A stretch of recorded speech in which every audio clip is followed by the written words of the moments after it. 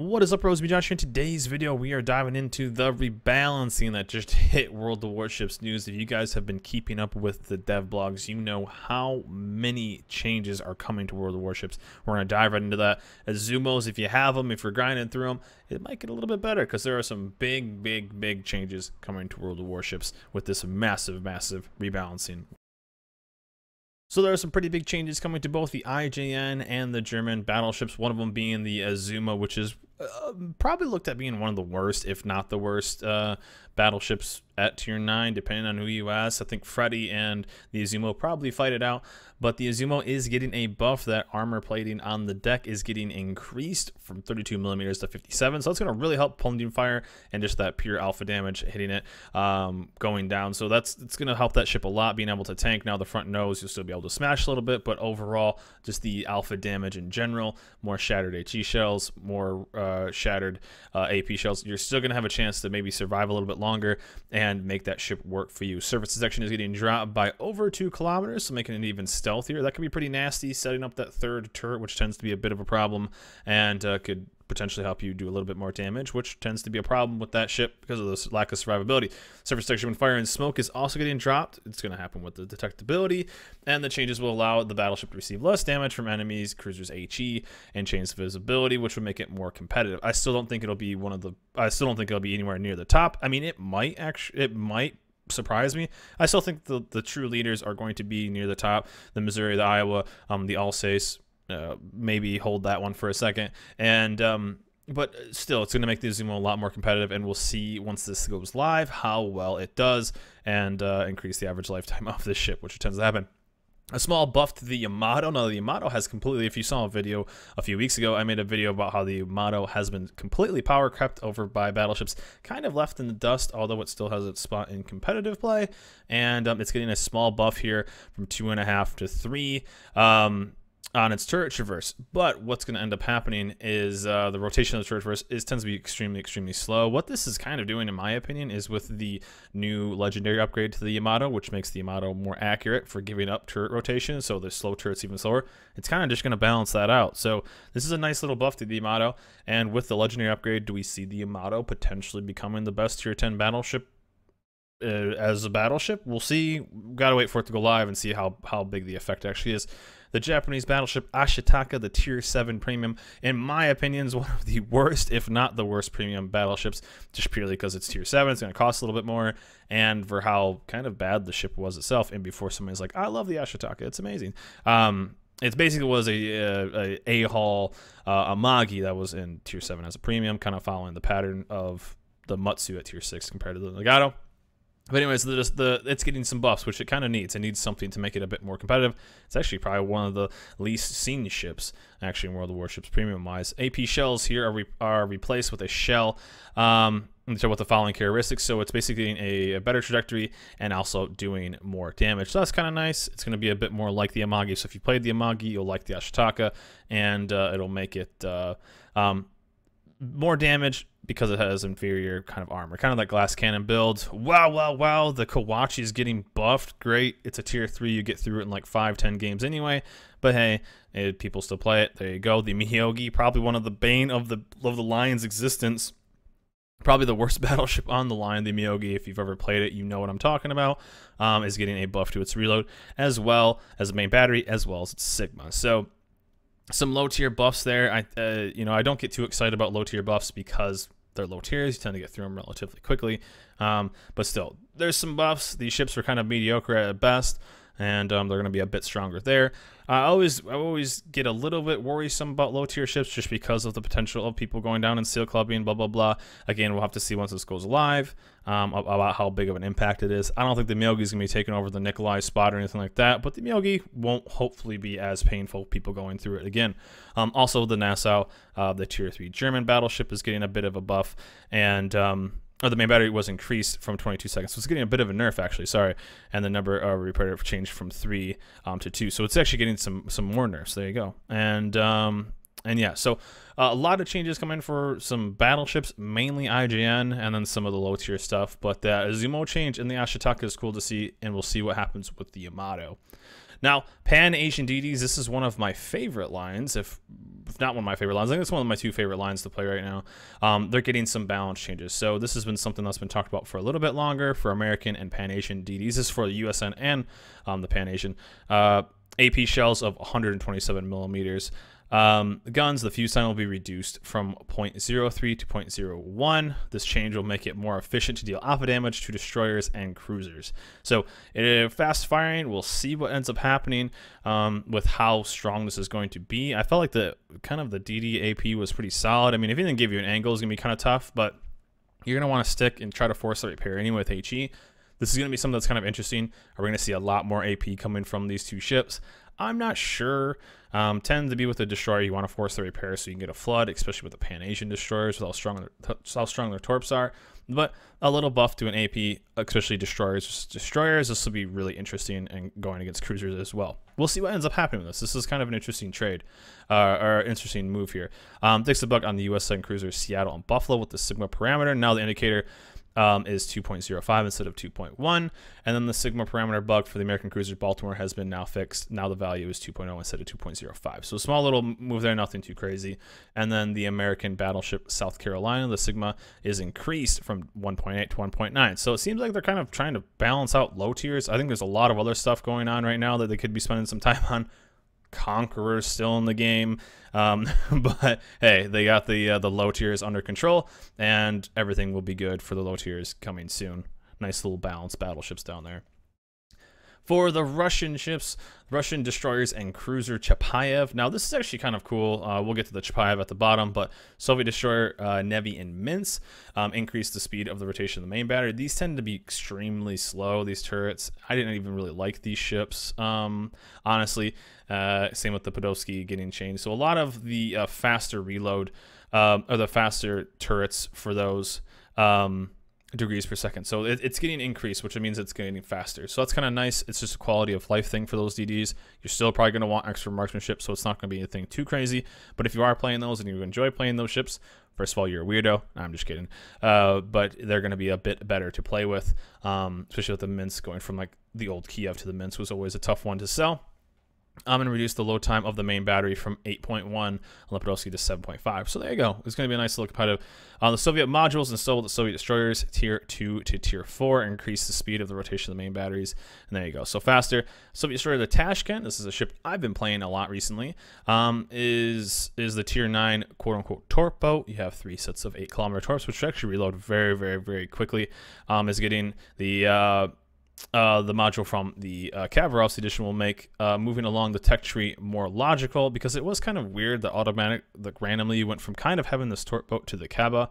It almost seemed like the Tashkent and the Udaloy should have been switched, and but you know, it is what it is. The changes for the tier 10 ballistics, the changes increase the combat effectiveness of the Soviet destroyers, leading them to balance with their classmates. And basically, it's just kind of a buff for the Tashkent. So it's kind of cool to see. We'll see a little bit more. So that means more Russian gunboats out of something that also has some torp boats to back it up. And then the Chappie buff. I don't think this is too crazy. This is something that was always kind of maddening, is the A-hull on the Chappie didn't have radar. And it seemed like if you get a radar ship, you should just have radar. I know people are gonna be like, no, more radar, more radar. I think overall this is kind of nice to have. I think it's the only ship in the game that's like this, where the A-hull, maybe, I don't know. Yeah, I think it is.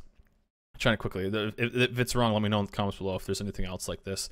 But the Chappie, as soon as you get the ship, you have radar consumable.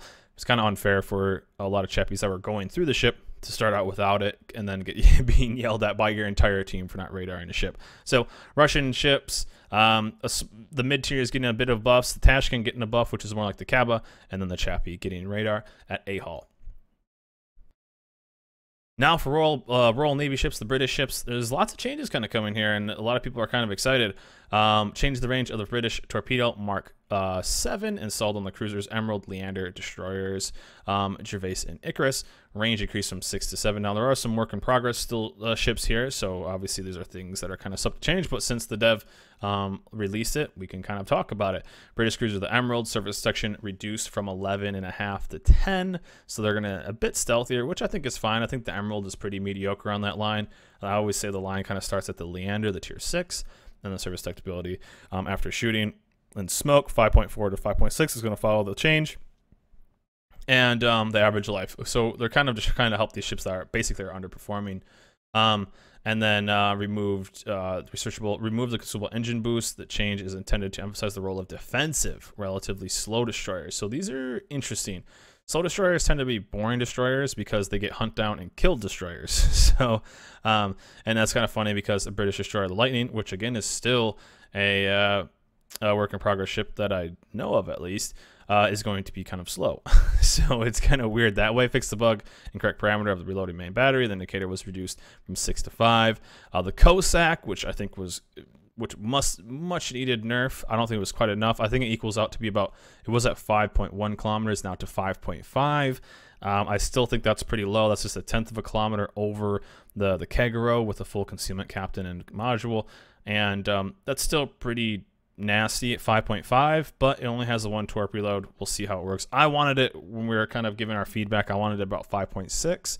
But still, sorry IGN captains, you're still going to get picked on by the ship because it's going to be way faster than you and it's going to absolutely wreck you. Well, not super fast, but it has tools to hunt you down.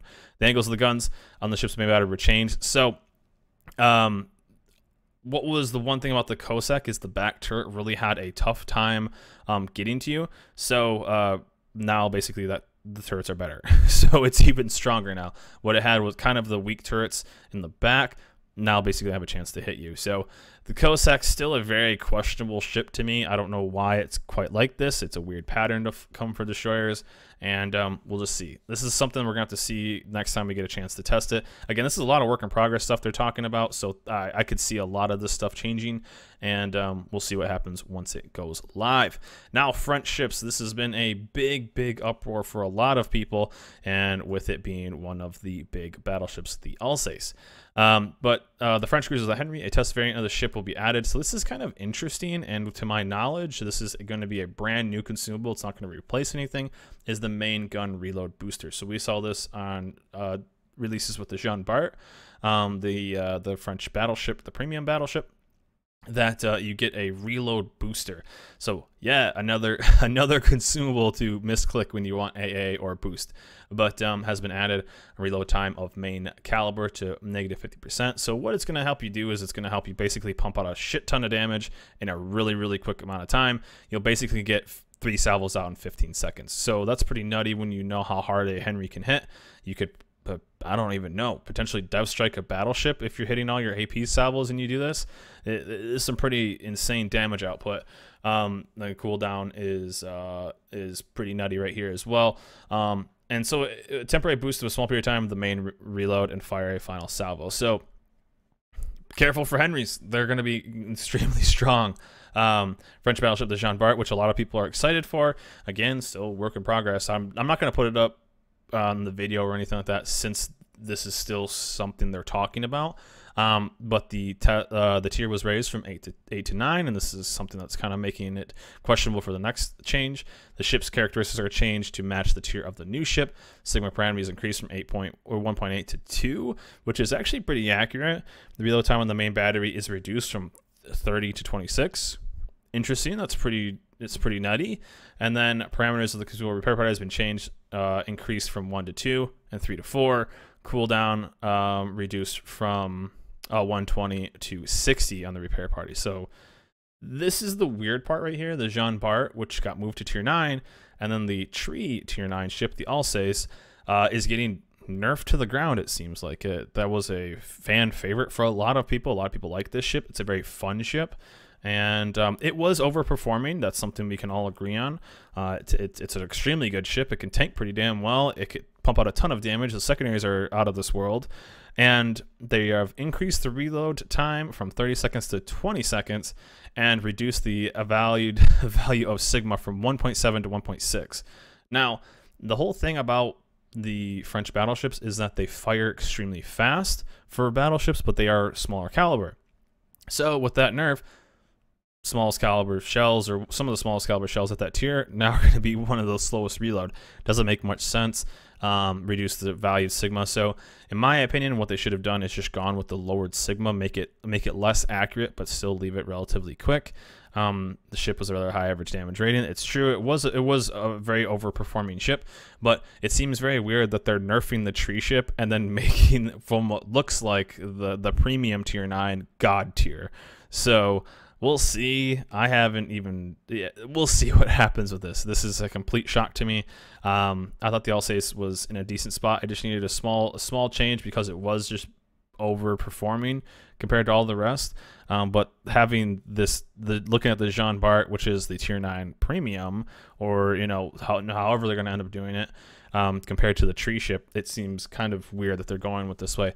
And to keep the video going, I don't want this video to go too long, guys, so I'll try to speed up. The French cruiser Emile is getting some changes as well. It's tier 5, ooh, blah, blah, blah, blah, blah. I'll put some links down below. You guys can check this out, and you can dive a little bit more in, but it's getting some buffs. IGN DDs, now this has been something that a lot of people are interested in, is these quote-unquote gunboat destroyers, Akatsuki, Kitakaze, Haragumo, Harakaze. What they're going to end up be doing is the Kitakaze and of course the Haragumo are both still work in progress. Akatsuki and Harakaze are in the game. The armor penetration parameter was increased from 17 millimeters to 25, which basically means that you don't really need inertia fuse anymore. And a lot of people are super excited about these ships. Like, they're getting the buff. Oh man, check out this buff. You don't need it anymore. So you're basically getting an extra 4 points to play around with the captain's skill, which is kind of nice.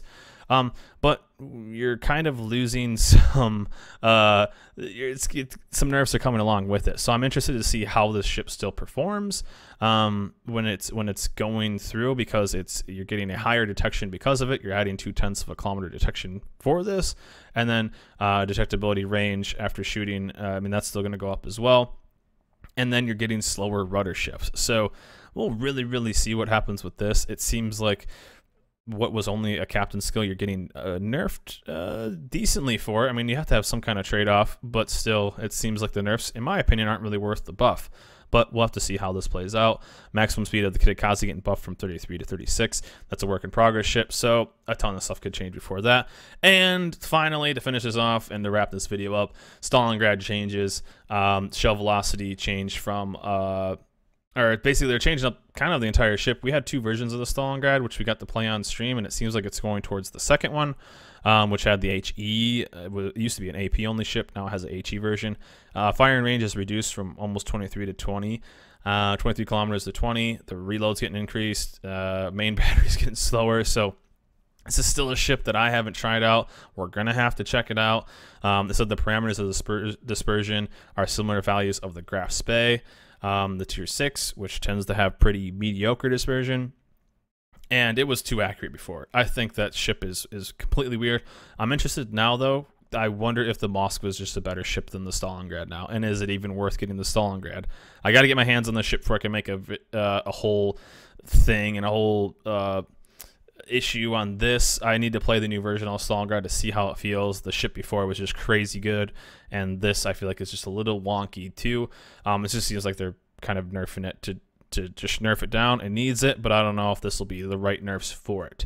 But anyways, this is going to be the high steel ship. But anyways, guys, lots going on. There's also the ring going on for commanders, where commanders are going to be able to battle it out and be able to battle it out and then kind of challenge each other or do these challenges and potentially get in game. I'm not sure if I'm going to end up doing it, but there is a potential that I might, so who knows. I'll let you guys know in the future. Honestly, it seems like it's kind of set in stone who will probably win this, but it might be kind of fun just to go along and see what we can do. Maybe get Winston's face in the game. We can try our best. But anyways, guys, that's going to be it for me. I tried to keep this video short, but there are just so many changes. The rebalancing is happening in World of Warships. I'll put a link down below to the dev blog. You can check it out yourself. And again, want to keep you guys up to date on what's going on. And these are probably go live at the next patch, which will probably be next week, and we'll end up seeing what's happening. Anyways, guys, want to make this video as short as possible. Lots going on. Hope this video helps you guys keep up to date, and that's it for me, guys. Hope you guys enjoyed this video. Remember, like, subscribe, and I'll see you guys next time.